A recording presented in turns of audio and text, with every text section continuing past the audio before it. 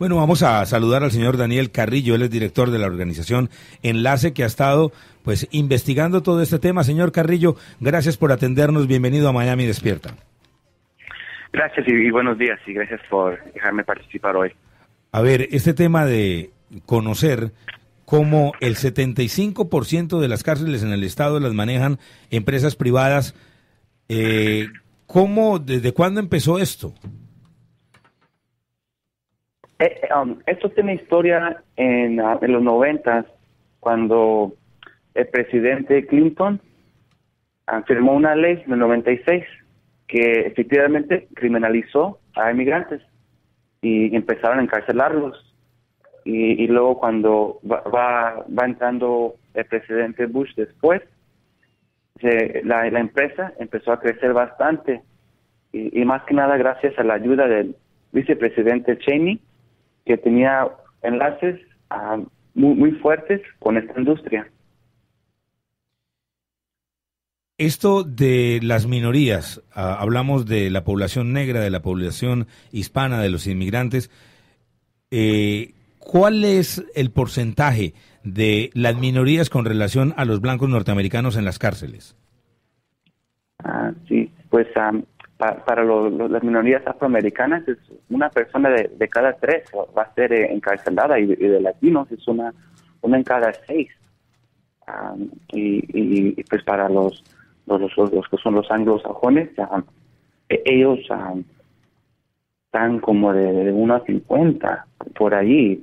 Y pues si miramos la población, las cifras están muy altas para las minorías y pues ni es que nosotros estamos como comunidad somos más criminales o más delincuentes que el otro, pero se hacen leyes a través del cabildeo de las prisiones privadas para criminalizarnos nosotros.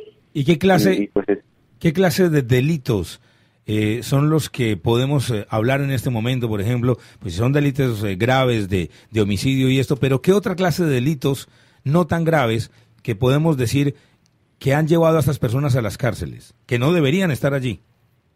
Uh-huh.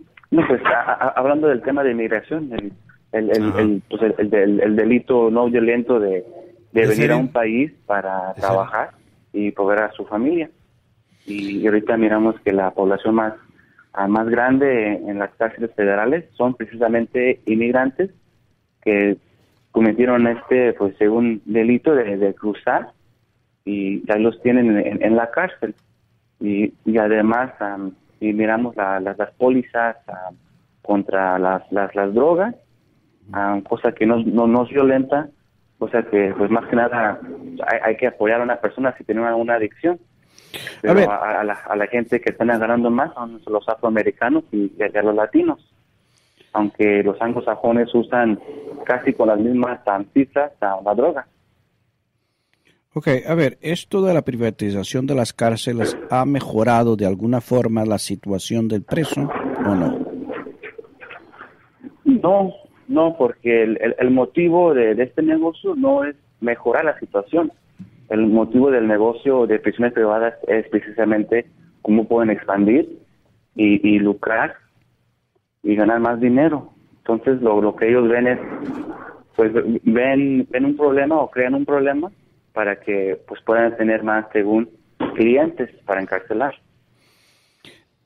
¿En qué medida las organizaciones sociales pueden frenar esto? O sea, ¿hay realmente una posibilidad real de convencer en este momento a los congresistas federales, por ejemplo, o estatales, en la medida en que lo puedan hacer marcha atrás en muchas de estas cosas, o sea, en esta decisión de la privatización de las cárceles? Le hago esta pregunta porque yo tengo un problema, o sea, ¿en qué medida la iniciativa privada puede tomar atribuciones que por ley corresponden a autoridades federales, a agentes de la ley, a gente que fue jurada en su cargo? Uh-huh. No, sí hay posibilidad. Ahorita lo que vemos es que realmente nadie está hablando sobre la fuerza de estas prisiones privadas. No es algo muy conocido. Entonces, de tal, los políticos se sienten pues bien y pues sin temer que nadie nos va a decir nada, de aceptar a millones para implementar más leyes anti-inmigrantes, racistas, pero hemos visto que cuando se presiona, como por ejemplo en el estado de Oregon, en la ciudad de Portland, que se puso en una reunión del concejal, de ahí cuando se les hizo la pregunta que si ellos creen que está bien que una empresa va a estar lucrando y ganando de la separación, de la deportación de alguien, pues es algo que no pueden decir, pues sí, está bien. Y yo pienso que estamos pues con este esfuerzo queriendo pues hacer eso con los políticos estatales y federales para que pues sí, que lleguen los noticieros y les pregunten, bueno, ¿ustedes creen que está bien que esté ganando alguien de la deportación, del dolor de una familia? Y pues se le va a hacer muy difícil decir que sí. Es que el sistema judicial está para impartir justicia, aunque estamos en un sistema acusatorio, señor Carrillo, pero ¿qué dicen las autoridades, por ejemplo, de la Florida? Que ¿cuáles son los beneficios como para sustentar la idea de tener estas cárceles administradas por empresas privadas? Lo que ellos dicen es que según se ahorran dinero, en estos tiempos de presión económica, de dificultad, que es la mejor solución para el Estado.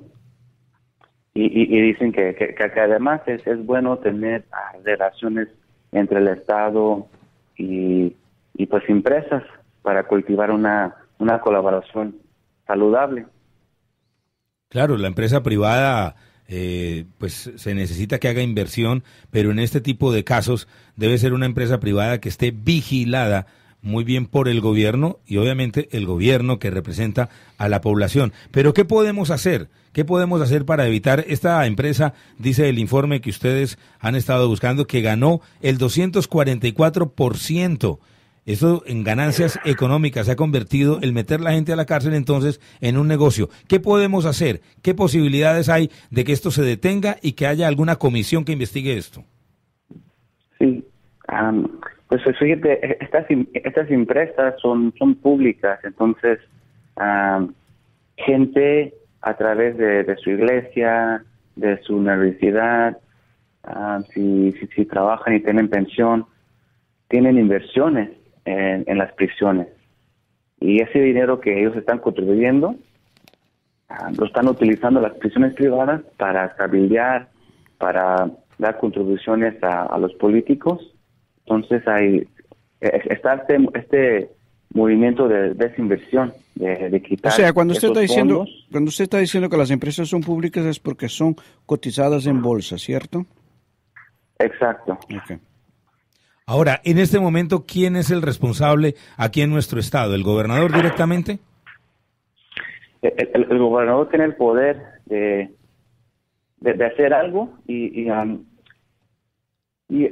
igual el senador Rubio podrá también actuar para cortar estos fondos de las prisiones privadas. Pero no lo va a hacer. Pero no lo van a hacer porque es un negocio y si contribuyen para sus campañas políticas mucho menos y ese es el sistema. $40,000 ha dado una de esas empresas a Rubio. Uh-huh. Bueno, ¿y qué es lo que, si nosotros tuviéramos a un político, qué es lo que debería hacer entonces ese gobernador o ese senador Marco Rubio? ¿Cortarle los fondos? ¿Qué otra posibilidad?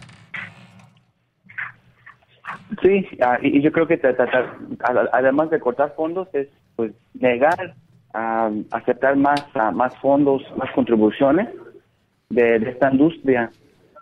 Ahorita en sí todo no se le pone pues bastante presión al senador que pues también es candidato a la presidencia y podemos impactar de tal vez aquí en Florida también estamos presionando a las universidades públicas que tienen inversiones para ver si a través de ese vehículo se puede generar más atención a este tema y pues presionar al gobernador de Florida, al senador, los senadores para que tengan que pues responder a este tema.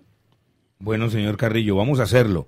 Vamos a ponernos a investigar muchísimo más de esto y buscar alternativas para que estas empresas privadas, porque si la manera es meter la gente a la cárcel, perseguir a los inmigrantes, hombre, si hay un inmigrante, pues deténgalo, y si hay que deportarlo, depórtelo. Pero el negocio entonces, Rudy, es tenerlo en la cárcel.